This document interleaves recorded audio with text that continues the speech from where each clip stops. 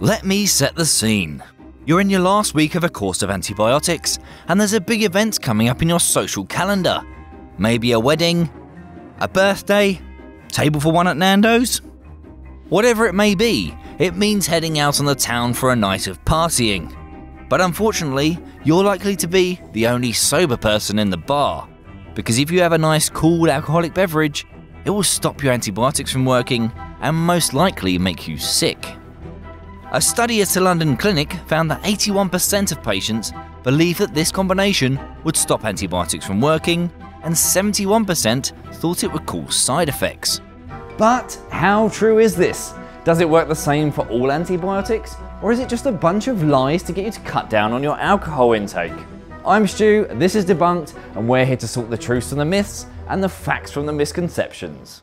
After penicillin was first discovered by Alexander Fleming in 1928, it was soon used to treat soldiers' infected wounds during World War II. However, shortly after, they found it extremely effective at clearing up sexually transmitted infections too, specifically the clap, or gonorrhea. According to Eric Sidebottom from the University of Oxford, this presented the military with a problem. With limited supplies, which soldiers should receive the drug? Those with the clap, or those with horrific injuries? Churchill reportedly decided to use it to best military advantage, i.e. give it to those with a clap, to get them back on the front lines more quickly. With it now well established as a cure for STIs, it became widely prescribed in venereal disease clinics after World War II. Now, this is the point in time where the idea of no alcohol came into play. While on the course of antibiotics, patients carrying an STI would still be infectious, so they were told to stay off alcohol. Doctors feared their patients would get drunk and jump into bed with someone at the first opportunity, spreading their infectious love juices all over town. By advising patients not to drink, doctors were giving the medication a chance to work before any infections could be passed on. So the advice was actually more psychological than medicinal. This advice has since been passed through the generations and has become a sort of tradition as part of standard medical practice. So, next time you worry about getting tipsy on your pills, you can blame your randy grandparents. However, all of this doesn't mean you should go out all night and get hammered while you're on antibiotics. Drinking alcohol at the same time as taking medication can increase the time it takes for your liver to process the drugs, and therefore slows down your recovery period. Some antibiotics can also cause side effects like dizziness and drowsiness, so this may increase the nauseating effect of alcohol. But it won't actually stop your antibiotics from working. However, of all the hundreds of antibiotics that are available, there are 5 types that really should be avoided with alcohol, but only 2 of these are commonly prescribed. Metronidazole is used to treat dental and gynecological infections, as well as to treat Clostridium difficile, an infection picked up in hospitals.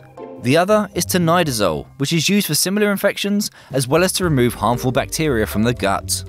The combination of either of these medications and alcohol can make you pretty sick. It prevents your body from breaking down alcohol properly. This leads to a buildup of a toxin in the blood called acetaldehyde, and can result in vomiting, severe headaches, chest pain, an increased heart rate, and breathlessness. I'm sure we can all agree that none of that sounds particularly good for you. And although a study in 2003 disputed this, it is still widely considered to cause these side effects.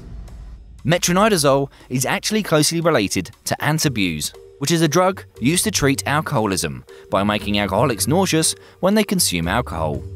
So it's best to stay away from the liquor if you're on those, unless you want to paint the walls of your local boozer with your breakfast, lunch and dinner. To be on the safe side, you should also avoid alcohol for 48 hours after finishing your course of metronidazole and 72 hours after tinidazole. So I hope that cleared up a few misconceptions, but before you go, there's another school of thought about where the whole myth came from. During World War II, penicillin was in such short supply that medics would reuse as much as possible from patients' pee. And if the patients drank beer, it would increase the volume of urine and make it harder to obtain the penicillin.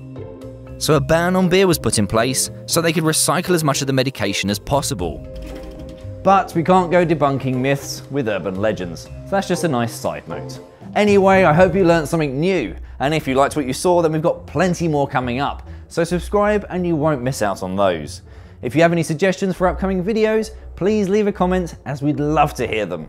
Thanks for watching. The effects of exposure to space differ greatly depending on which movie you're watching.